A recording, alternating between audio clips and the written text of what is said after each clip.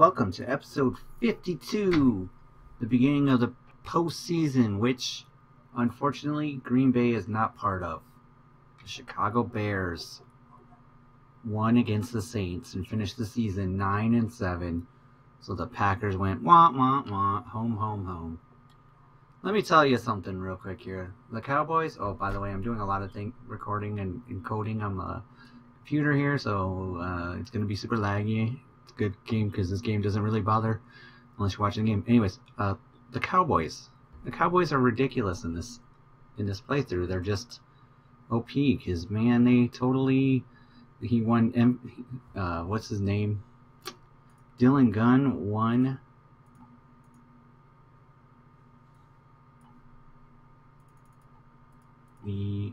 Alright guys, it's over.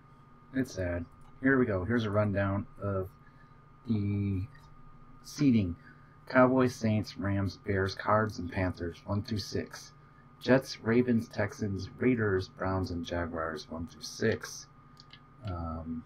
Went through my awards on my team, and let me tell you that it was not very long because we were pretty average. Matthew Royster won 1 week of defensive player of the year. Week. Jordan Talbot won offensive player of the week. And we had 3 Pro Bowlers. Brady Koprog went to his 2nd Pro Bowl here. And got some EXPs for that. Not too much, but... And then on defense, we have 1 defensive player go to the Pro Bowl. His first Pro Bowl. So there you go. That was nice. And shocker, our fullback went to the Pro Bowl. And he got lots of EXPs for that. So our fullback is going to be phenomenal next year. Which is good for Jordan. So that is it for that. We looked through the practice squad players that have been re-signed, and we need to rehire some staff. It looks like everybody is re-signed. So he gets a pass on this year. And yeah, so there we go. O-line scouting. I think, is there a coach's scouting? Oh, it doesn't allow you to see. Or defensive back. That's what we need, a defensive back instead of O-line. I think defensive backs are harder to get. I'm going to let him go.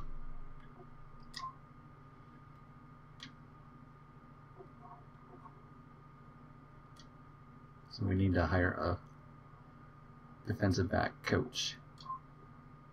Can we do that here? Or was that just... this coaching thing is so weird. Alright, I'll have to get one. Can I go over here and owner, staff?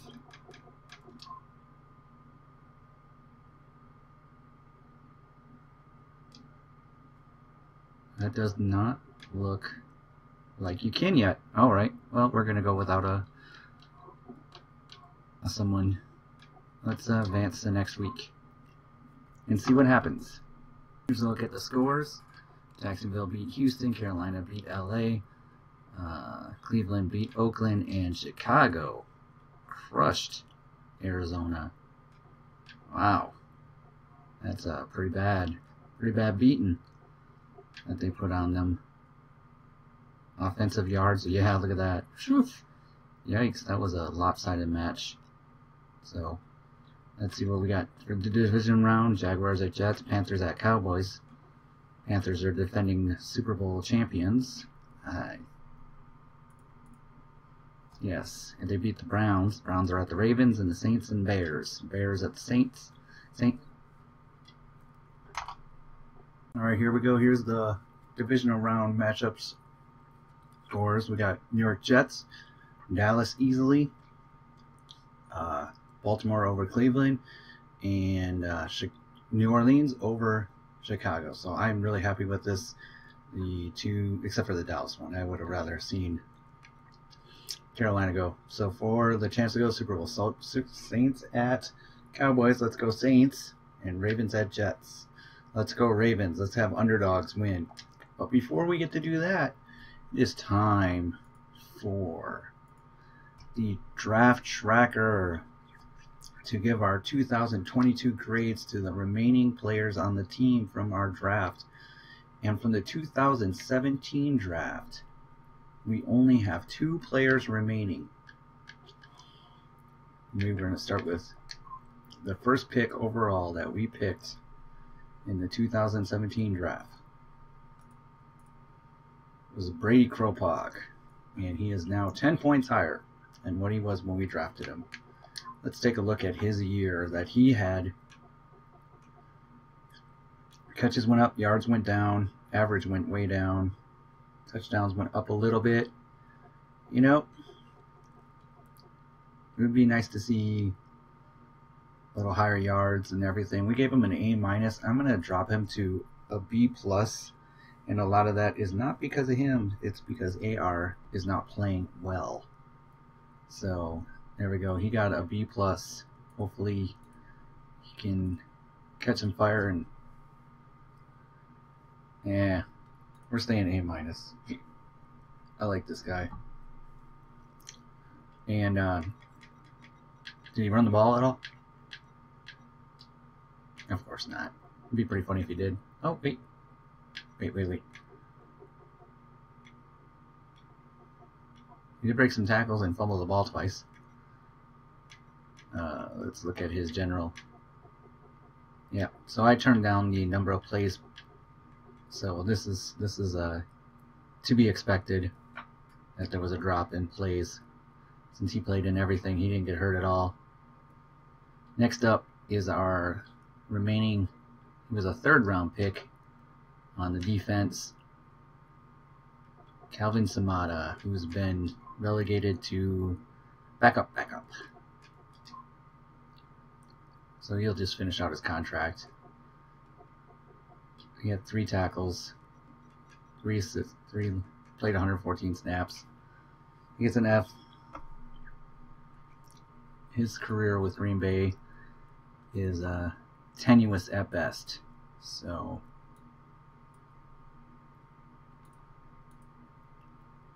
now we're going to move to the 2018 draft,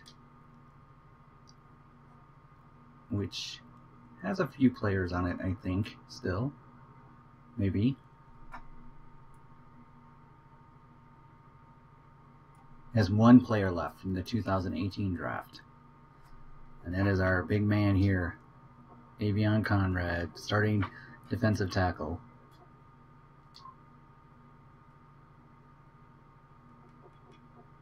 .52 tackles, 4 sacks. He just bumped it up a little bit and see how many. 1,200. So look at that. I mean, that's what you want from a defensive tackle. I mean, I'm going to give him an A- as well.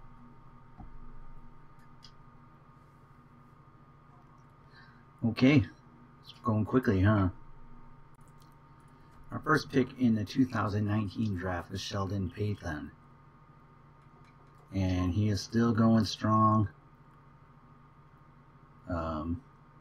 This is his 4th year, so I would assume that we re-signed him to a 5-year deal going forward. So let's see how you do. His tackles went way down. No sacks. Had an interception on 300 and some odd plays. So we must have missed some time. Or our defensive scheme switched and changed, so he wasn't on the field as much. This is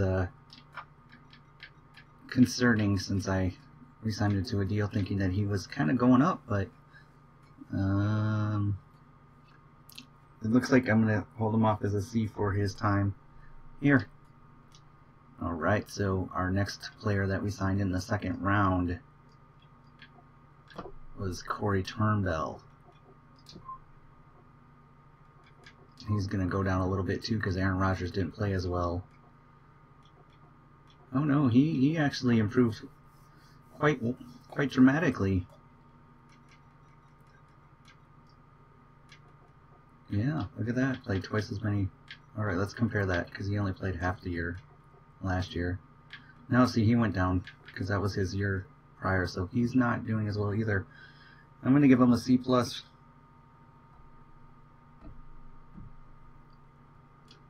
Our second round that we did not re-sign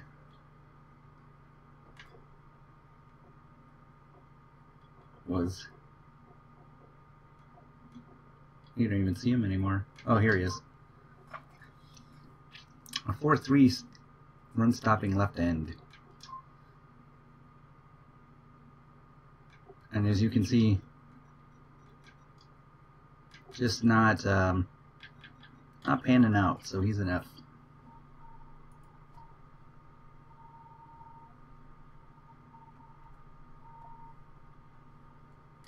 Simon McFarland is another one that we didn't resign. That's our other. He was a third round pick. He didn't get any playing time either.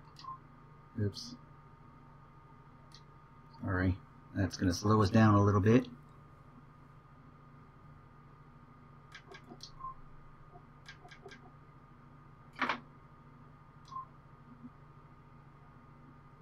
Yeah. Big old goose egg on 3 snaps. Means our main people were healthy. And then the savior of the round, Jeffrey Riviera,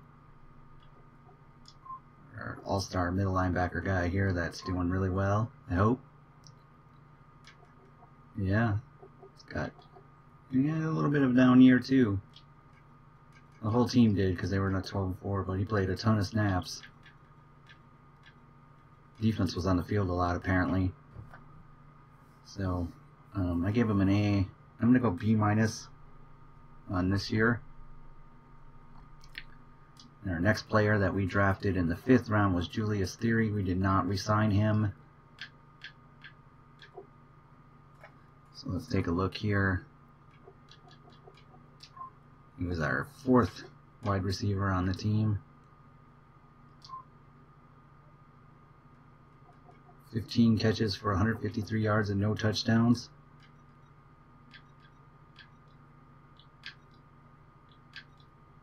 Dang it. Just never... Oh, that's... Oh, it's season stats. Career stats. There we go. Phew. It's tough for me.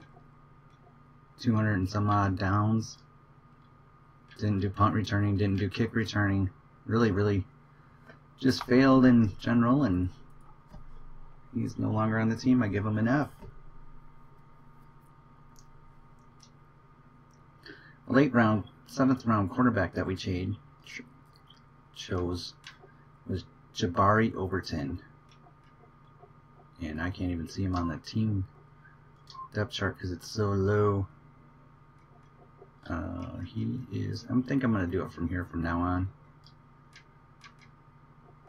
Oh, this is not the roster. Be right back. Yeah, he got it in 76 plays, and he didn't make any... He didn't have any stats, so he gets an F2. Nordley Anderson, the 2019 7th round pick, the last one, who played a little fullback and then was moved back to tight end and got a contract extension because they make a great 1-2 punch with his run blocking. I gave him C's, so you can see he just does run blocking. I mean, he's gonna get a B for his job. Our 2nd round pick in that year's draft was I think he's playing right end now, Kevin McCullen. I'm a little worried because... Oh. Alright, we'll skip one, but... Oh, let's go back a little bit here. We're moving to the 2020 draft, so... Lots of players missing now. The 2020 draft. Look at our number 1 pick in the 2020 draft when we drafted 13th was Matthew Royster, who's now our number 1 cornerback. Is he a great cornerback? No. Is he a bad quarterback? No. He is above average. I'm giving him a B. Next up is Kevin McCullen, who I had such high hopes for, and he's just not. I don't know. Maybe he's just not in the right position. Maybe he should. Maybe he should be playing linebacker on a 3-4 or something. Just doesn't wow me for considering what he had. Oh, and then I see he had 9.5 sacks, which is probably really high on the team on 990 plays. So I'm just kidding. I knew he was doing really well. So he had a really up year compared to last year. I gave him A-.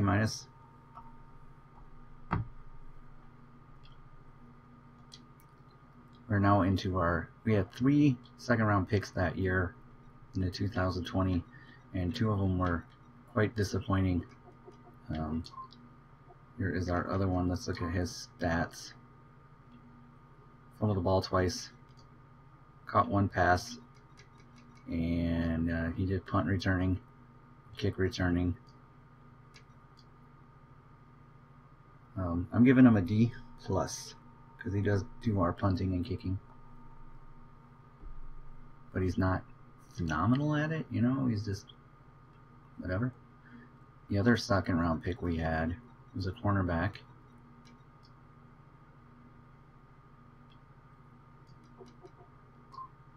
He's got slow development, so he's gonna really struggle to get out of his. Played a little bit more.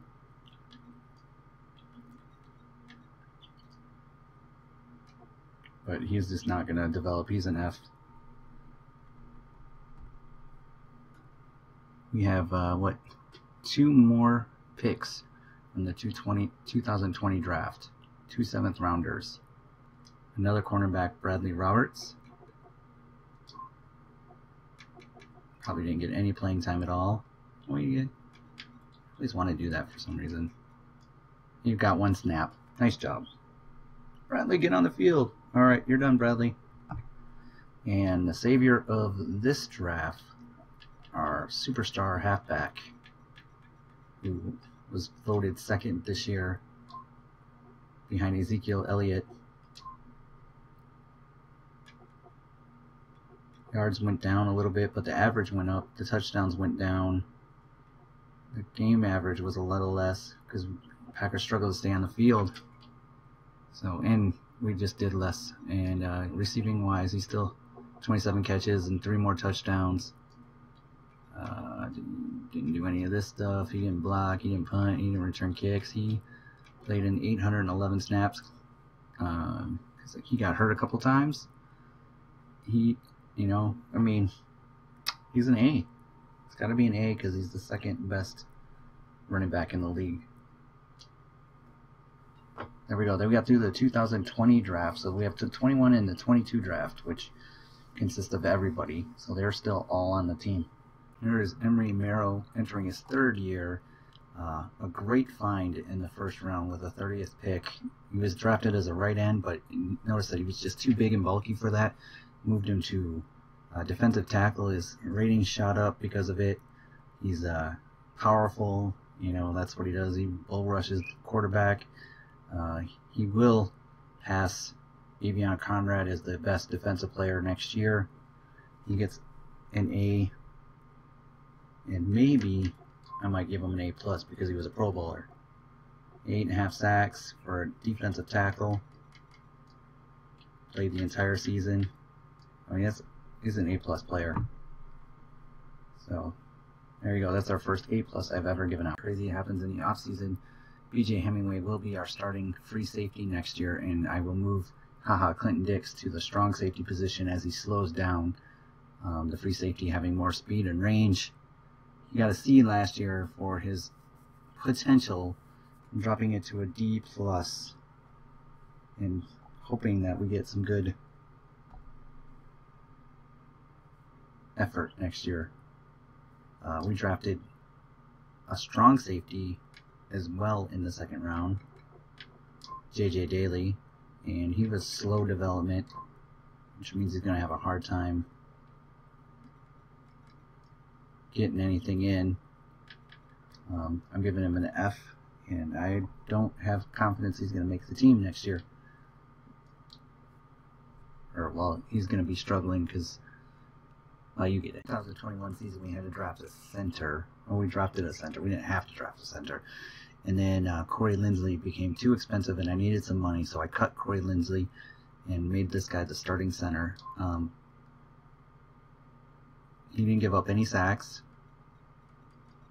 and he played probably the entire season. He's pretty solid. Pretty solid. The pass game wasn't as great, but I think that's more on Aaron Rodgers than it is on him. The running game dipped a little bit, but not too bad. He is going to get himself an A for efforts. While we're at it, in the 5th and 6th round, we took, this is our 5th round pick right here, Leroy Lawrence, and he did not, he played 1 down, so that's a job. Played 1 down the entire year. And then his counterpart, Trey Hankins, which probably is the left guard here, he got, let's see what he get. He didn't give up any sacks, but he played 59 plays, so he did a little bit better, but not that much better. So I'm giving him an F for just not developing yet. I know that's kind of harsh to give players who didn't have a chance an F. I might have to change that to D's. So, let's see, who do we got left? We got a wide receiver that we drafted in the 3rd round.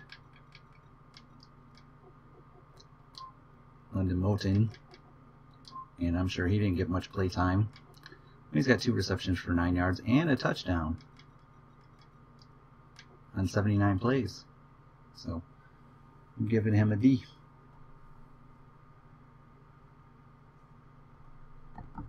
And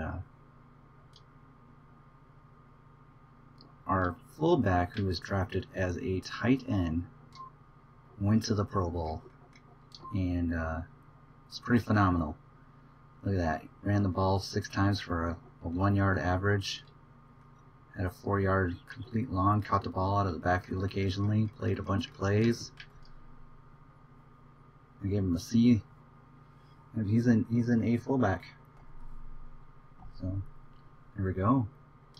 And for our last pick, we drafted a cornerback on a hope and a whim that it would be somebody good, and he is this guy right here. So, I'm going to say that he has no stats. Nope. Didn't even get to play. There you go. That's the 2021 draft season. That's where I'm going to end the video for this time. That was episode 52. Stay tuned for episode 53 when we finish the last of the draft class, which wasn't very strong, but it had some winners in it. So, and then go on from there. Thanks for watching. Leave a like, subscribe, comment. Let me know what you think.